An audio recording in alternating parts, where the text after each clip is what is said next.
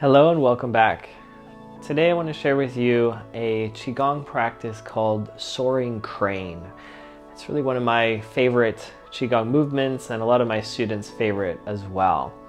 It's a very imaginative pose, and it also feels amazing to open up your chest, your lungs, and to open up the arms. So often we spend a lot of time during the day kind of hunched over in front of computers. So this is going to allow you to fly freely through the sky and release a lot of that tension. So let me show you how it works. We'll start with just a simple horse riding stance. You can bend your knees slightly here. We'll do a little warm up to begin. Just circle the shoulders and chest. Take a few deep breaths in and out. Good. Just get the shoulder joints to open here. And this particular posture is related to the lungs. So in Oriental medicine, the metal element is connected to lungs and large intestine, and the lung and large intestine meridians flow through thumb and index finger. So I'll show you how we can use a finger position. In yoga, they call a mudra to also activate these meridian lines as you're doing Soaring Crane. So you'll bend your knees down a little bit and feel the awareness in your lower belly. Called the dantian, the energy center here. Your hands will float up and just start by going lightly out and back in. Don't worry about the details, we'll just get a sketch first. Inhale, exhale. Notice how I'm sinking my body a little bit as I exhale. Your spine stays straight, so you're not doing this, okay? Your head stays right over your spine. Inhale, exhale. Now the hand position, your palms can go slightly down on the inhale and slightly up on the exhale. Now if I'm going faster than you or slower, just you pick your own speed, okay? It should match your comfortable breath. You should be able to breathe comfortably.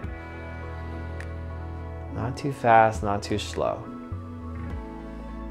Now you can connect thumb and index to that Gyan Mudra on your exhale.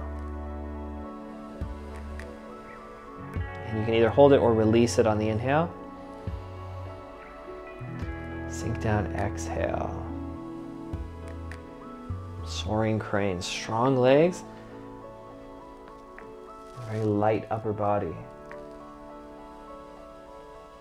Feel the core. The movement begins and originates at the center, and it ripples off to the edges.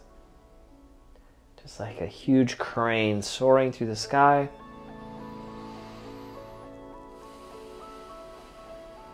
Feel the breath elongating, just like your wingspan. If you get dizzy or if you hyperventilate, just breathe normally until you feel normal. Inhale. Fill the lungs, exhale, sinking down. Inhale, rise. Exhale, sink back.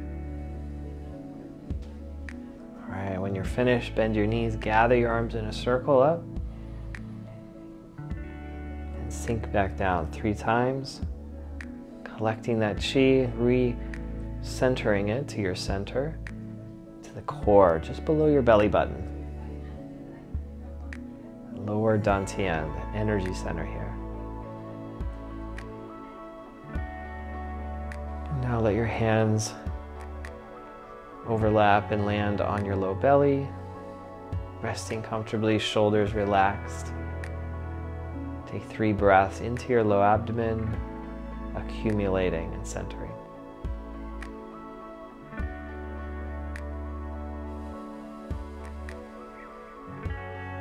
Give your breath your full awareness.